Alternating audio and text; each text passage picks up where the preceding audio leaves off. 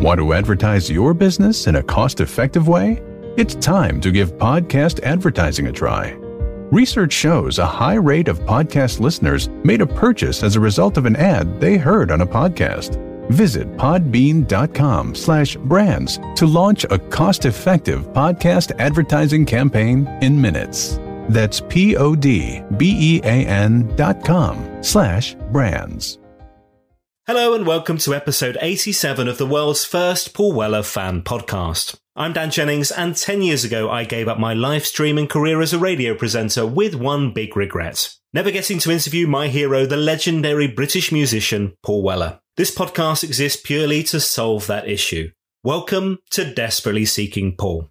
Now, with Paul and his band heading out on their latest tour in a matter of days, it's a real delight to be joined by one of the current lineup. Singer-songwriter, musician and keys player in the Paul Weller Band, Tom Van Heel. Tom's entry into the crew is one of my favourite stories yet. What a magical experience he's had so far. We chat Saturns Pattern through to Fat Pop, live in the UK, Europe, the US and Down Under. A real insider's view. Let's get into it. Tom Van Heel, thanks for joining me. My pleasure, Dan. How are you? I'm very well, thank you. I'm really excited about having you on, not least because we're just around the corner now from the next tour, right? Yeah, not long. We start on Monday. Rehearsals on Monday. I can't wait. My bags are packed. They are by the door. Yeah, I'm ready to go. I'm looking forward to it. How long do you stay away from home for rehearsals? How long is rehearsal period? It depends, really. I think this time it's about 2 weeks. We did a longer rehearsal last time because of the COVID and we had a massive break and stuff. Yeah, normally it's about 1 to 2 weeks. And then we do a bit of production rehearsals. So we go to like this big sort of hangar, do a full production for like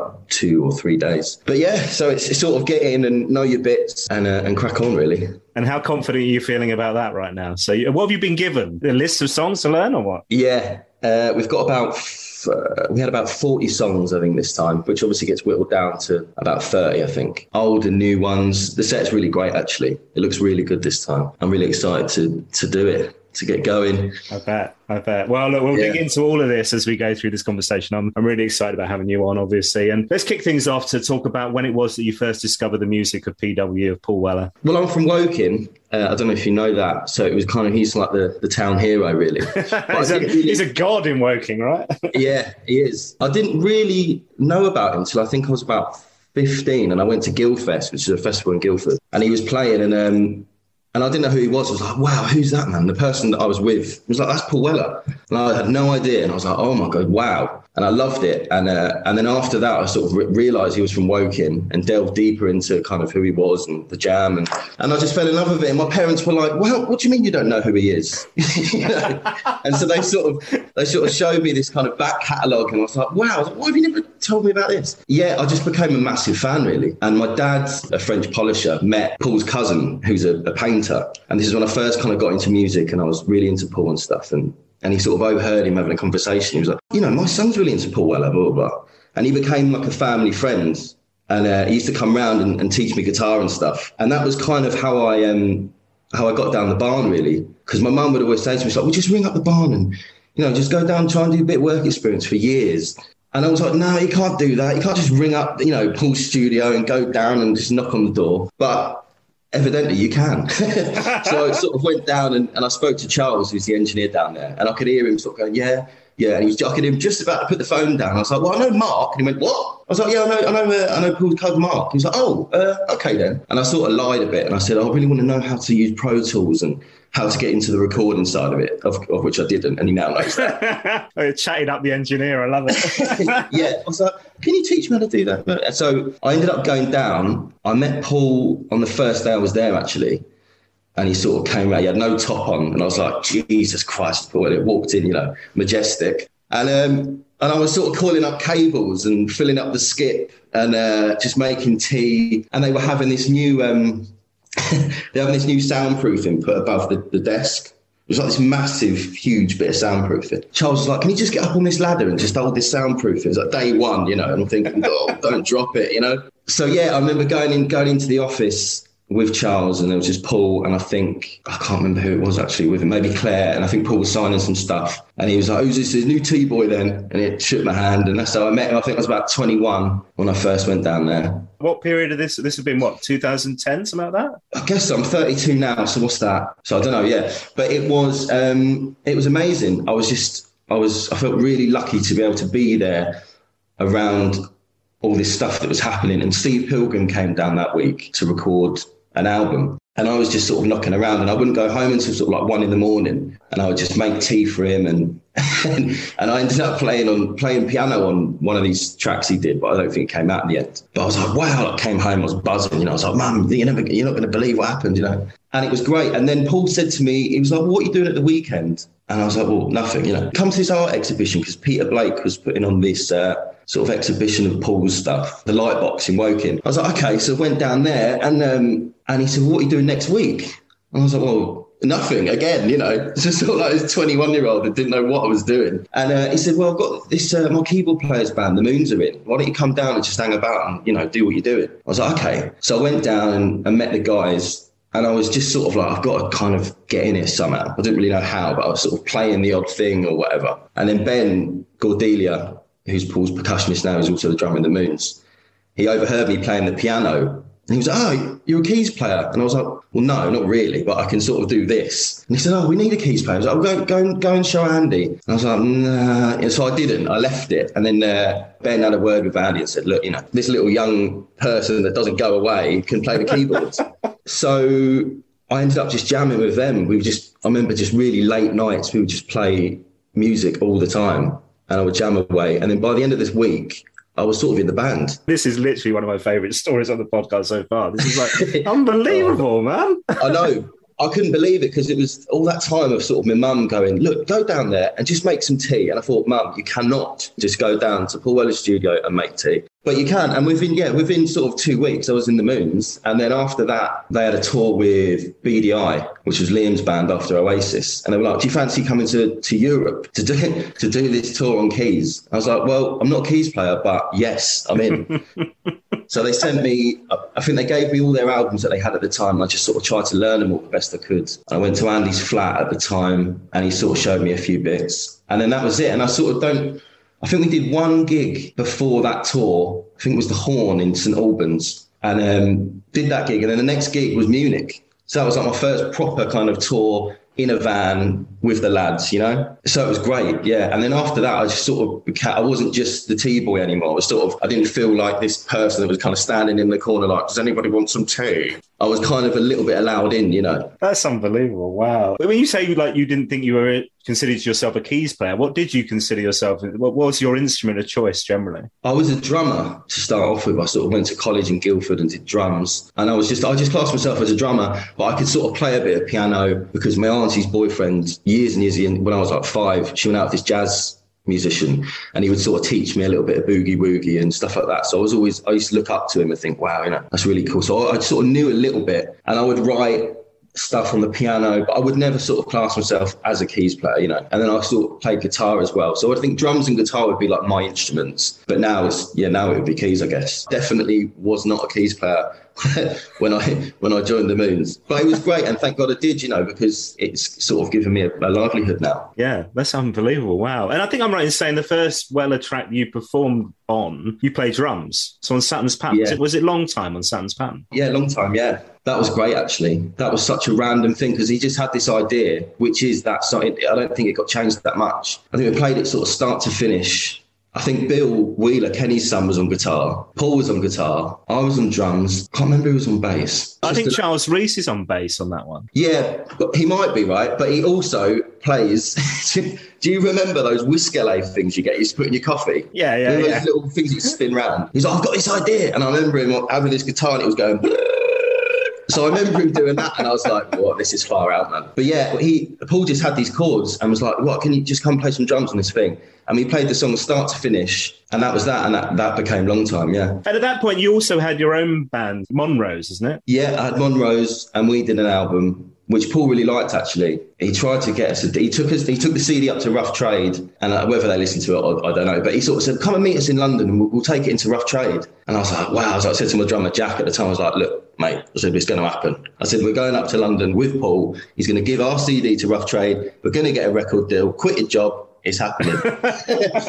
Which he didn't, unfortunately. But it was a good album. We put the album out eventually. And yeah, that was that. I think because I got the Paul gig towards the end of that band, and we went out to Italy to sort of try and do the next album. But it all kind of fell apart, really. The drummer went home and the guitarist left, and it was one of them. So I ended up starting Higher Peaks with Enrico Berto, who was the bass player of Monroe's. And he's got this beautiful studio in Italy. And we just ended up making, everybody went home, basically. We just made, I think we made like 11 tracks in like a week. So we were just really inspired, and that became Higher Peaks, which was still, we haven't done a lot in a couple of years because I haven't been able to see him because of the COVID thing. But that's still going. I'm still doing that. At which point did you kind of consider yourself, so you mentioned the Moons, at which point did you consider yourself part of Paul's band and part of that unit? So obviously you've done a track on Saturn's Pattern, but you weren't part of the live crew at that point, were you? No, not at all, no. I would just knock about. I would just be, if I wasn't doing anything, I would ring Charles and be like, can I come down? Whenever it was. And he'd say, yeah, come down. And Paul would either be there or he wouldn't be there. And sometimes I would, he might do some demos or stuff and I might play on a bit of that. Yeah, I definitely didn't consider myself as part of the band, but I sort of considered myself as part of the little kind of family that they have down there. I didn't feel like a stranger as much anymore. But I can see, I remember getting the call from Paul.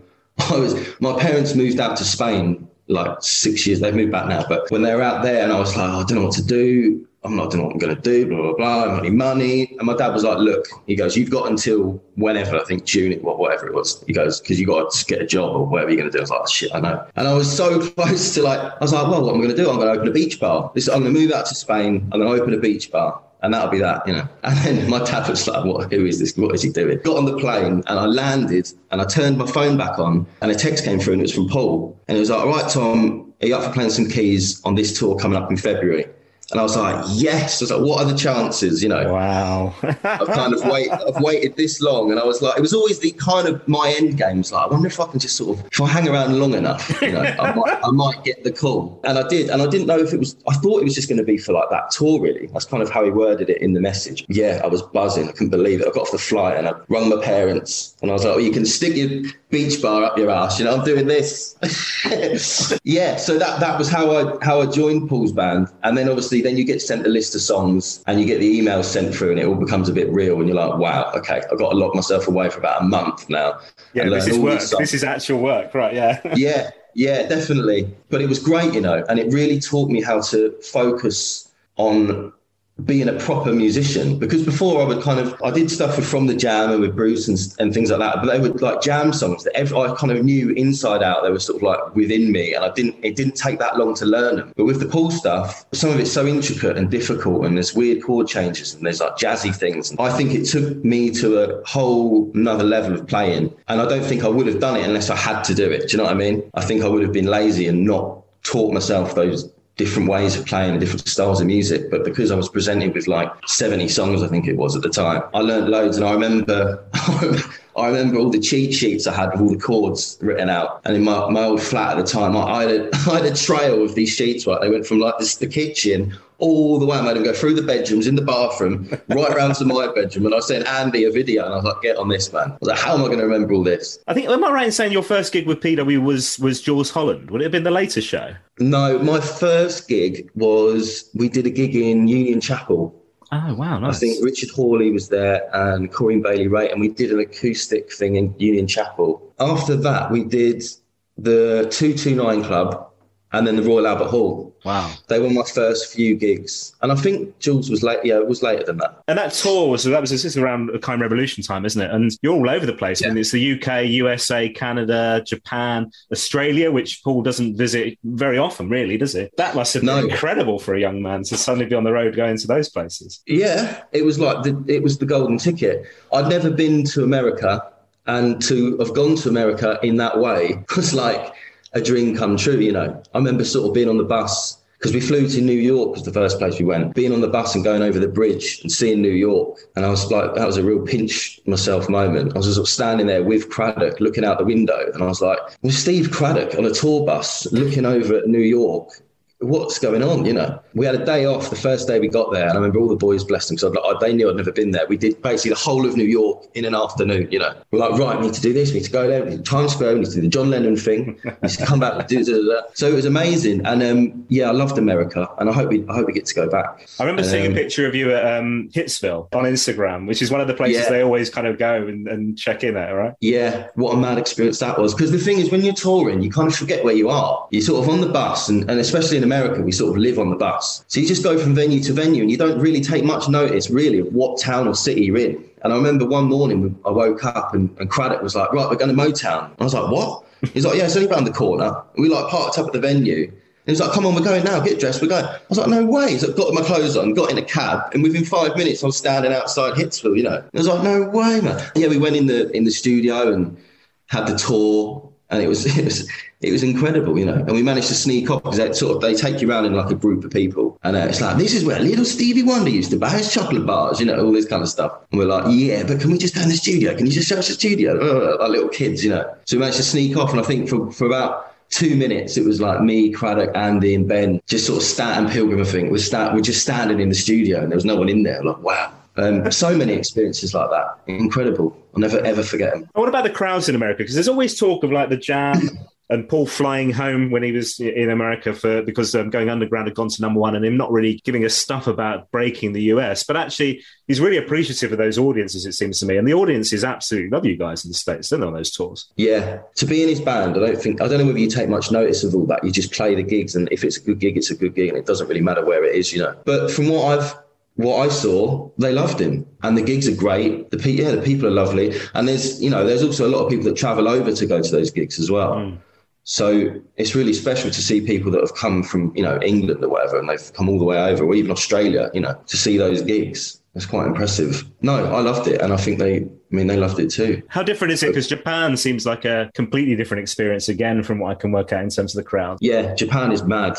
Japan is the biggest culture shock I think anyone could ever have. The gigs are so weird because they're silent before the gig. They're not talking and they're not cheering or anything like that. And you walk on to silence.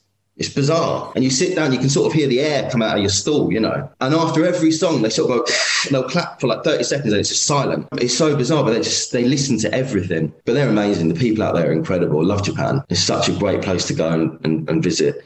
And if you're lucky enough to play gigs out there, then yeah. It's incredible. Yeah, I remember watching the video of the Sydney Opera House as well, which must have been that tour again. And you did a few nights there, I think, on that. Yeah, we flew from Japan straight to Sydney. We did 3 nights there, yeah. And we landed on Australia Day. So we were staying right on the harbour. I don't think any of us knew anything about Australia Day until we got there. I remember all this sort of commotion going on. We're like, what's going on here? And then we stood around the harbour, and it was the most I've never seen anything like it. There was like opera singers, fireworks. It was like a full shebang. And it took us like 2 hours to get back to the hotel. It was like a 5-minute walk. You know, all these people just came out of nowhere. I loved that experience of going to Sydney.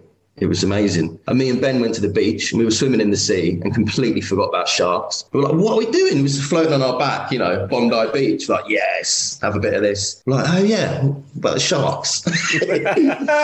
Yeah. I have to say, as a former radio presenter, I do love a radio session. And around this time, 2017, A Kind Revolution would have been promoing. There was a moment with Chris Evans. Chris Evans, for me, back in the day, GLR, TFI Friday, Radio 1, one of the big reasons why I wanted to get into radio. He was just brilliant. And you guys were there, Radio 2 at the time, played songs from A Kind Revolution. I remember you guys doing that, and there was a cover you did, which was an Eddie Floyd song. And I wanted to talk, because we'll talk about some more covers in a sec as well, actually, because there's where is it? What I've done with it? That's the single last year. How do you guys select those cover versions and what to play on those radio sessions? Does that come from Paul, or do you all kind of chip in with ideas? Or? Yeah, it normally comes from Paul, I think. But sometimes we might have done things before and we'll sort of go, why don't we do that again? Because that was really good. Like, I think we did Roadrunner for the Third Man record release. Did that again. Yeah, so there's a few ones that sort of come back, but he normally suggests them and he's just like, learn this. And to be honest with you, most of the time, I have to lie and go, oh yeah, I love that tune. I've never heard it before in my life, you know. But I just don't want to look like an idiot in front of everybody else. Yeah, I love that song, yeah. And I have to just go and listen to it and learn it. That's what you get for being fresh legs. And the youngest one, I guess, I sort of try to blag my way through it. But yeah, I know that song. Yeah. It's one of my favourites.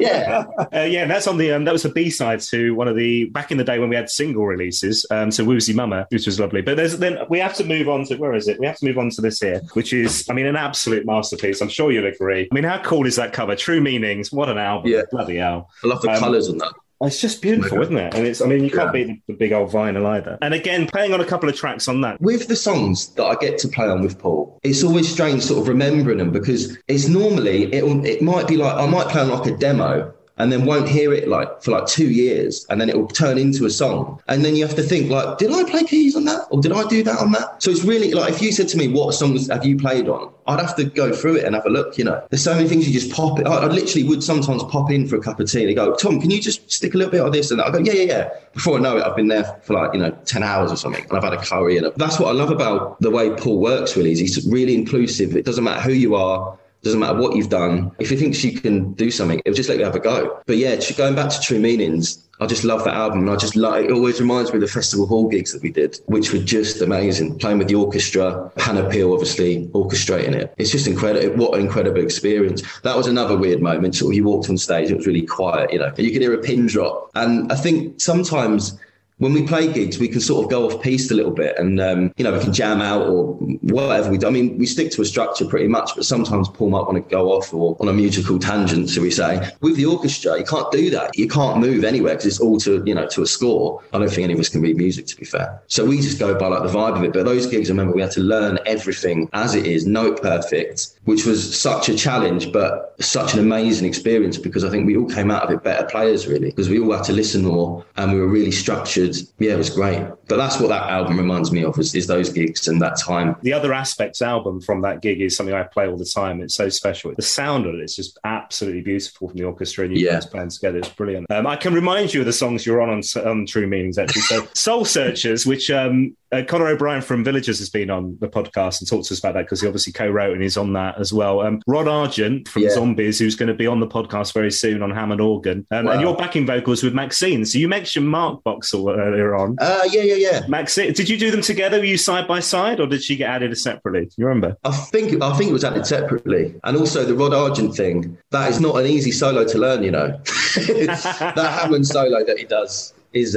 that's one of the songs I remember getting sent, and it was like, oh no, I got to learn that. Damn you, Rod. Yeah, I know. I sort of tried to emulate it the best I could. I was like, I can't do that. What would he say were your backing vocals and Rhodes piano, and then moving on? Which I love that song. It's a beautiful song. Are you backing vocals on that as well? There you go.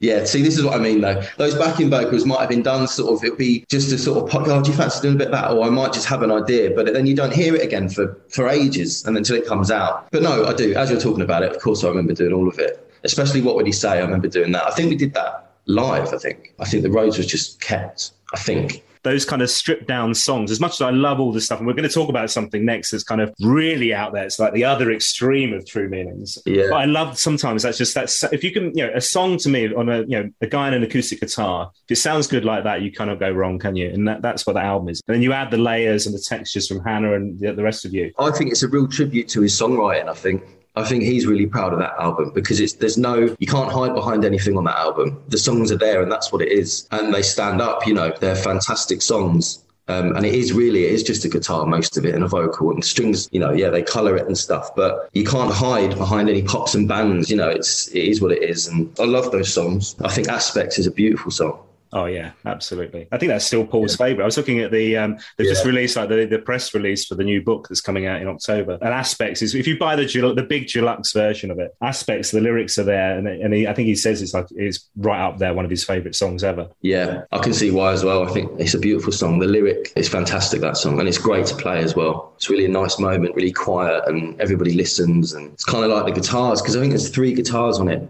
At the same, like they sort of sat around one mic and recorded them all together, and it's kind of like the art of weaving, like Keith and Ronnie talk about in the Stones. It's like, you know, nobody gets in the way of anybody else. They fit together nicely, you know. That's like, I always think that's magical with you guys. I don't know if does that come just from something natural together rather than loads and loads of practice and getting that right. It just seems that you all click together in that band. Yeah, I think it comes from the fact that Paul and Craddock have played together for I don't know how long, probably nearly 30 years or something. And myself, Ben and Andy have played together before, you know, in the Moon. So we kind of had a vibe already. So we can kind of know where each other are going to go. It seems to just fit. I don't really know why. I can't put my finger on it, but we all get each other. And I'm a massive fan. And I think that helps. And everybody's a fan, you know. So it's not like you're going in to play for a stranger and music that isn't familiar to you and isn't close to you. So you kind of feel part of it, a part of the song in a strange way. I think that's why it works, you know. Everyone's got such respect for the songs and everybody playing on them, you know. I mentioned that some of Paul's stuff's really out there. The next thing I wanted to mention or talk to you about was In Another Room. So we haven't yet talked about this on the podcast because I don't think anybody else worked on it apart from you and Paul. And Charles, yeah. So this was a release on Ghostbox, which is this brilliant label that's just, you know, really out there in terms of their releases. And I know Paul loves it. But this was limited to just 1,000 copies on vinyl, to the point that I've not even got it on vinyl. I have to, if I'm going to listen to it, I have to listen to it on the old Alexa thing. Yeah. I haven't got it on vinyl. So it's really, where did that project come from and how did you get involved in that? Because it's really different. That is a total coming down for a cup of tea moment, is what that was. I came down and I could hear birds tweeting and I thought, oh, what's going on here? And he kind of explained to me what he was doing. And I sort of sat there for a bit thinking, okay. And it was really far out, man. It was like, and it was getting, the day was getting later and later and it was getting darker and darker and it was echoes and doof, doof, and all these birds tweeting. Yeah, I was just there. And I think we just did stuff together. I think I played a bit of drums on it, or I did prayer bowl on bits. And yeah, you play a prayer bowl. Is that something that's there anyway? Or is that it was sitting next to me on the filing cabinet. And I was like, should we just try that? And he was like, yeah. Like, it was one of them ones where you could literally do anything, you know, you could throw anything on it. It was just atmospherical and it was wicked. I loved doing that. And it was a lovely session. Yeah, I've got some mad demos of that actually, because there was like some pre-recorded stuff that we did. And I think Walking's on that, or like the first part of Walking. I think that's where that track came from. But yeah, I found it the other day actually. I've got this CD and it's just, I've got 3 minutes of just footsteps. Whose footsteps? I think it was Paul. I think I was maybe playing the drums and Charles had some mad sort of slapback on it and Paul's just walking around the studio. I don't know what he was doing, just walking around, and there's 3 minutes of that. So I don't know what happened to that, but yeah, that was a cool session actually, yeah. And it's like you learn so much, even with things like that. And maybe some people would walk into that session and think, well, I don't know, this isn't for me, you know. But I love all of that. I love the things that I don't know anything about and I can learn stuff and, you know, play a prayer bowl. Why not? You think Paul's been doing this, 45 years in, you know, since the Jam now and that first record deal, and still wanting to experiment, still wanting to push the boundaries, try new things. I can't think of a single other artist who after that long would still want to be doing those kind of things. It's remarkable, really. It really is. Yeah, I agree. Everything's different. It's always something else going on down there. It's never the same. And it's always exciting. And it makes you want to play. I always come back from the barn and it could be doing whatever style of music. And it will make me want to come home and write, which I think is really inspiring. That's one of the main reasons why I used to go down there all the time. It'd be like, I'd come home and I'd love to just pick my guitar up or sit at my piano and I'd be inspired by his work ethic, really. There's just no stopping him and he'll just keep going and going and do any style you like and write whatever way. And I just thought that was amazing. In Another Room is one of them, you know. It's just him experimenting, finding different styles and doing what he wants. I think that's a nice luxury that he has, is he just can do pretty much what he wants. And as a writer, that must be so fulfilling, to have that freedom to go, I'm going to do an avant-garde EP or whatever. Yeah, I read that it was around like 22 Dreams. It was a really, like, for him, felt like that was like a self-indulgent album. And then everybody loved it. And it's like, okay, do you know what? Fuck it. From now on I'm just going to do what I want to do. And if other people like it, and obviously we do, but yeah, that's great, isn't it? And we have to talk about, obviously the past couple of years have been horrendous with the pandemic and everything so many people, the music industry, everybody, live gigs, all of us affected. But on the plus side, we have had 2 fabulous #1 albums from Mr. Weller in that time, and 3 albums if you count the live one at the tail end last year as well. So let's talk about On Sunset, because you're there on the opening track, piano and backing vocals for Mirror Ball, which again is like a nuts. I mean, what's it, like 8 minutes long or something ridiculous? But it goes off in so many different directions. But I mean, that's a brilliant album again. Mirror Ball was, I mean, I think it was pretty much done, I think, the first time I kind of heard it. And I just had this little idea for the intro. And I think it's kind of like a sort of almost sort of Celtic piano thing. And I was playing it in the live room and Paul sort of came and was like, I really like that. So we just stuck it on. Yeah, it was just another time to just be around creative people and see, you know, Paul's work come together and be able to, you know, lucky enough to play on some of it. It was kind of an escapism thing, really, because you could go down there and just sort of feel a bit free and out of the pandemic for a few hours, you know? Fat Pop, which came last year, from what I read, was a different way of working because you were all locked down and stuff. He was sending each of you different bits and pieces to then send stuff back on. Was that what happened from your point of view as well on that? Yeah, I mean, I didn't record anything at home, but I remember everybody else did. I went down and did a few bits at the barn, and then towards the end of the album, I did a little bit more. But it's so kind of sporadic, and so it wasn't like one day where I can remember going down there and sort of doing it, or, you know. But I remember seeing it come together because I would either be sent tracks or, you know, Paul would be like, listen to this and da-da-da, and it's come on so much further than before where, you know, Ben has put some more drums on it or Andy's done some more BVs or Steve's put on some guitars and things like that. And I thought it was amazing that nobody had to be together to do that. Yeah, I don't know whether that's something that will continue, but it was pretty cool to see nothing had to stop, you know, it could carry on and everybody could still create. Yeah, that was great to see that come together. I just imagine like Charles, I mean, practically living at the barn, which I think he does most, I'm right. And you get like people just feeding in all these things. And obviously Pro Tools being such a massive thing now, it's not like you're all working on analog and tape and stuff, which actually up until, I mean, not that long ago that Paul was working that way, but, you know, being able to embrace that technology now has mean that you can do all that kind of stuff, right? It makes it a lot easier. Yeah, of course. I'm surprised that Paul, you know, was happy to do it that way. But I think he's glad he did now, because I think we always buzz off each other being in the same room, and there's something great about being together and making music. But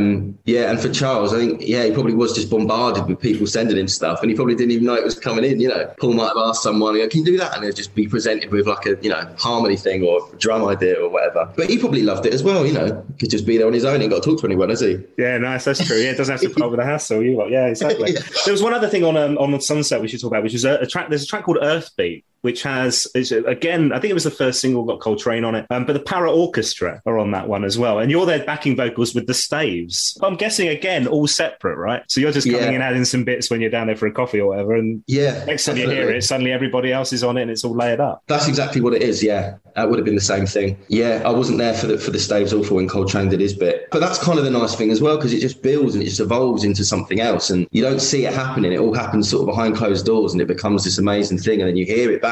It's like, wow. We should talk 2020 because, I mean, bloody hell, considering we were all in lockdown, a productive year for output, right? So you're on the Sunset album. We have in October The Moon's Pocket Melodies, which is, I mean, I think it's The Moon's best album. It's a great piece of work. And Andy was obviously talking to us on the podcast about that as well. That must have been really nice to have more Moon's material out there in the world as well. Yeah, it was great. I love the Moon's thing because I sort of come and go. I'm not like a permanent fixture, you know. And when he said we're going to Abbey Road and recording a live album, I was like, yes, you know, I'm in. And I was like, how long are we going to rehearse for? He's like, probably a day. So I think we did like a day or a couple of days. And that's the way it always is with the Moons. Be like, oh, we're going to do this gig or we're going to do this tour or whatever. And it's like, well, how long are we rehearsing for? Well, we'll do like an afternoon. We haven't played together for like 3 years.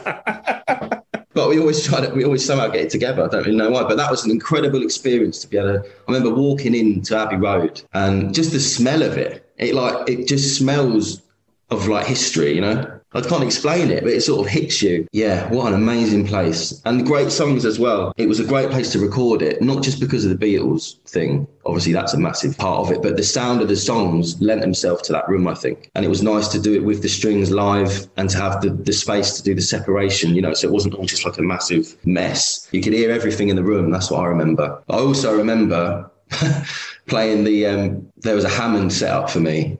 And I think I pressed one note and it blew up, right? The Leslie just didn't work anymore. And the guy was like, I was like, oh my God, I'm so sorry. I was like, have you got another one? He was like, yeah. That was the Sgt. Pepper one though. I was like, okay, press one note. Whoops. Maybe I was being told something, you know, someone was like, you should not be in here. You're not worthy. But you play, so there's like organ, keys, electric piano. There's like a grand piano on that from you as well, isn't there? Yeah, I think that is the piano that the Beatles used to use. I think That's an old Steinway. Yeah, there's so many pianos lying around there. There's like the Mrs. Mills one lying around, like Lady Madonna one's there. I remember I played that. Yeah, it's like a museum, that place. There's so much stuff everywhere. Yeah, but that was a really enjoyable album to make, that was. I loved it, and it was really musical, and once again everybody listening to each other, and we had to get it, you know, we had to get those songs in sort of 2 takes, I think, because we only had a day there, you know. It must be so nice as well when you see on all these projects, when you see them kind of go out in the world and the public love them so much, you get such great feedback. All of these albums that we're talking about get such great reviews as well, so the critics love them too. That must be really special to feel like you're part of that and you've had that input. Yeah, definitely. It just makes you realise why you do it, I think, because you do it and then you forget about it and then it comes out and it's like, oh yeah. And it's nice to have that time where you're not listening to it and then you listen to it again when it's out in the world and people are saying such lovely things. It's like, oh yeah, that's why we do this thing, you know. That's why we love music and the camaraderie of it. That's my favourite bit, or one of it, is just I'm lucky enough to play with such amazing musicians, and they're all like my best friends, you know. That's what I think anyway. They probably said different to someone else. Yeah, that's not what Andy said at all. I'm joking. I'm joking. Also, the tail end of 2020, we also had your first solo material as well. So High Rise. 2 questions. One, is this something that you're going to be doing more of? Is there more solo stuff to come? He's nodding, folks, but we'll talk about that in a second. And then tell me about that, because it was also raise money for Centrepoint as well, wasn't it? Yeah, I think Claire Moon sort of mentioned Centrepoint to me, and I thought, wow, it'd be such a great thing to put this song out, because that was just a song that I was writing for a solo thing, and I thought, why not put it out, and if I can raise a little bit of money, then great, you know. And people seemed to like it. It was cool. Me and my girlfriend made a video which we went around London with our phones, and that was a fun thing to do because it was in the pandemic and we couldn't really do anything else, so it was just a nice thing to do, and I just wanted to put something out musical, and if I could raise a bit of money for charity, then great. And then Ben Gordini, he mixed it, played bass on it and drums. So yeah, that was cool. So I just sent it to him and he did his thing, sent it back, and we just put it out. But yeah, I'm working on a solo thing at the moment. I've got about 8 songs together, I think, that are pretty much done. I've recorded some of it down at Craddock's place and did some stuff at the barn. And also I went to, do you know the band of Skulls? Have you heard of them before? Yeah. Well, the singer, he lives in he's got like a little studio in Southampton, and I did some tracks there as well. So I kind of put myself around a little bit. I didn't want to do it in one place. I wanted to work with a few different people and just see what happens. And I've got no kind of deadline of when I want to put it out. I just started writing in the pandemic, and I was just like, I've got to do something, you know. So I'll just write a solo thing. And it's turning out to be quite nice. So I'm going to sit on it for a little bit and maybe write some more songs, and hopefully, I don't know, yeah, maybe by the end of this year I'll have something out, I reckon. Okay, cool, nice. Now, we're right on the cusp of the tour that we mentioned at the beginning, so that's to go into rehearsals. But tail end of last year, we had back out on the road again after so long. It must have been really special to be back in live audiences and playing as a band again, wasn't it? Yeah, it made me laugh seeing people come through the door at the barn, just the smiles on their face. It was like, freedom, you know? It was like the boys are back in the gang, you know. Yeah, it was great. It made me laugh, and everyone was coming in. It was like, hello, look, hugs everywhere. I was like, yes. I think everybody was buzzing. Yeah, great time. Wicked tour. It was a shame that it, you know, finished a couple of gigs early, but I think it was pretty surprising that we got as far as we did as well. Great, one of my favourite tours, actually, I think. And I don't know whether that's because it was so long, like, you know, since we'd played. I think it was everyone wanted it, you know, the crowds wanted it, and the gigs were amazing. I remember it was the first time I went to the Barrowlands. Wow, you know, that's an experience. Everybody used to say about, the Barrowlands, man, well, that's a fucking proper gig, that is. I was like, yeah. And I didn't realise until you get there that it's so loud. At the end of the gap, they stamp their feet at the end, like boom, boom, boom. Great to be back on the bus again and just having a laugh and playing great music. The set list I thought was mega. Yeah, just hanging out and playing with your mates again. That's the best. It's the best feeling. It was mad because right at the beginning, when you started off, there were like 35 songs in the actual set list, the live set list, and it was like 2.5 hours or something. Brilliant. Yeah, we were mad for it, so to speak. It was. Yeah, was it like 2.5 hours, wasn't it? I think. Yeah, it was incredible, but it didn't feel like that. I remember everyone would come off. It felt like 5 minutes. You know, it went really fast. And I think, just enjoyed it. So I think that's why it was so long, is because we just wanted to play, you know, especially Paul. He was buzzing for it. Yeah, it must have been. So I was trying to figure this out. I think it must have been like the longest period that he hadn't played live for in his career. Yeah, I think it was. Like, nuts. And were there standout songs for you? So when you were in rehearsals, when you were then, you know, doing the tour, were there ones where you, like when you were performing them, you were like, this is great? And were there ones where you went, I'm so glad this is part of the set list. This is an absolute banger. Yeah, I love playing Brushed. I love playing that.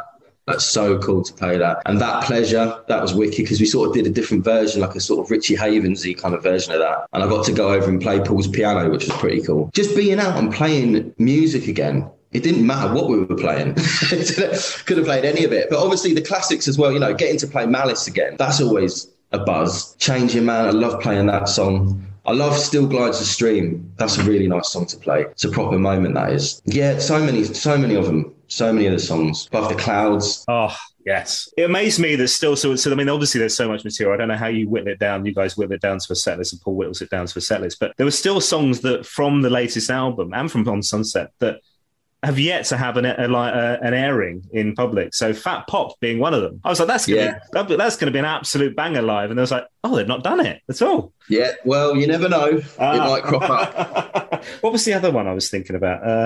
True, with Leah from the Mysterins. That's a great one. But yeah, there are some where you go, there's just too many bloody good songs, right? I guess that's the issue. Yeah, I know. And there's even more songs that don't even make the album, you know. There's songs left over, I think, and things like that are just might never come out. And you're like, how can you not put that out? It's great. Yeah, well, even on the deluxe one of Fat Pop, there's a track called Into the Sea, which is beautiful. And you're like, how is that not on the main album? Christ. The amount of material is just, I mean, God knows. But there'll be some surprises on this new tour then. I know I'm not going to ask you to name what you're working on, but it's different. It's going to be a different tour to the last one, right? Yeah, there's always new ones, right? There's always new old ones that come up that people will, I'm sure, be excited to hear. That's all I'm going to say at the moment. Fair enough. Tour Bus, the last tour. You were on tour the last time round when the Get Back Beatles documentary landed on Disney Plus, right? Oh my God.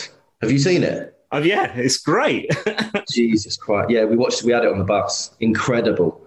It's like 7 hours long. So like every day we would do like the next episode, you know. And it's the quietest the bus has ever been, I think. We sat there for like 3 hours, whatever it was. And we were just glued to the screen like this. And that talk about getting you buzzed for a gig. There's nothing. That was wicked watching that. And then being able to go on and do gigs and stuff. But it made me laugh in sound checks. We'd sort of get there and we'd be jamming out, you know, Beatles songs. The thing I thought was really interesting as well was because it's obviously all about the creative process, really, isn't it? It's like you're not just watching like a final performance. You're seeing these songs evolve over time and stuff. And I guess that's very similar to you guys, I guess, at Black Barn when you're making an album together as well. Yeah, it was actually pretty amazing to see because you think they're superhuman, you know, the Beatles. You think they're just, you know, superheroes. But then they're just normal people that can make good tunes, you know, and it wasn't too much overthinking about it. It was just really natural. And it was like, that is how you're supposed to do it. You know, there isn't kind of this mad blueprint that they know about that we haven't got. Yeah. They're just good songwriters that do it exactly the same as everybody else. Yeah, so that was nice to see, actually. It was kind of a bit inspiring, but it gives you a bit of hope to think, well, you know, we are doing it the right way. Yeah. And maybe, you know, just got to write another Let It Be. Yeah, no pressure. Yeah. No. I look forward to that solo album.